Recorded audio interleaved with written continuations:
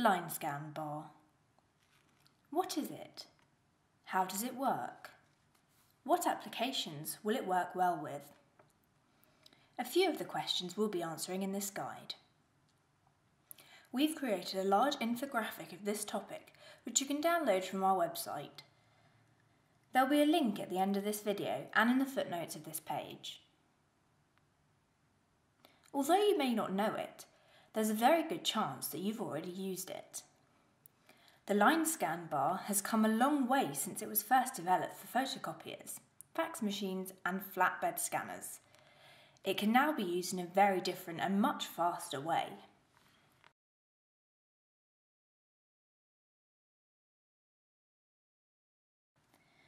Conventional line scan systems can consist of hundreds of different lens and light combinations.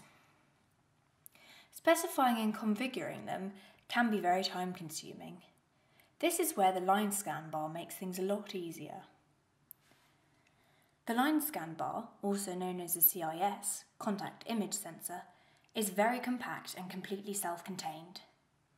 The light, lens and sensor are all integrated into one unit. Its length, or width, covers the width of the object.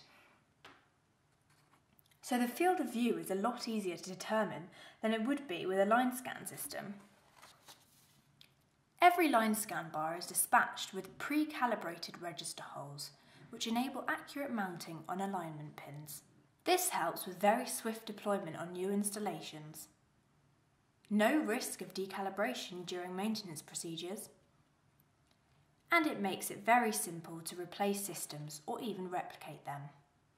According to Mitsubishi, with just 4 screws and 4 cables, the CIS system can be installed in just a few minutes.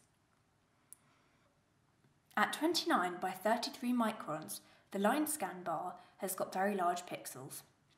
These are mapped one-to-one with the object using a rod lens array, delivering a telecentric view of large objects with minimal optical distortion. Let's dive into some more detail on how this works.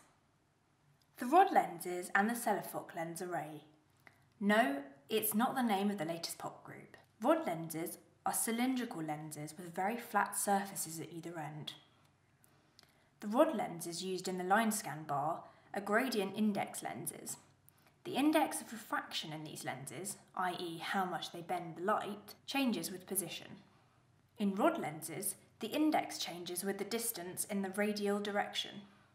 So when the distances are right, the grin rod lens will act as an image relay device. If you arrange lots of these grin lenses into a repeating pattern, array, spaced so the image produced by the lens slightly overlaps its neighbour, the result is a self-focusing lens array, the Celefoc array, which is capable of producing a clear, sharp, continuous image across the narrow sensor head. Telecentricity. Conventional lenses, from the nature of how they are shaped, perspectively distort the reproduced images, such that the outer edges of the image undergoes a different magnification to the centre and have a slightly different angle of incidence.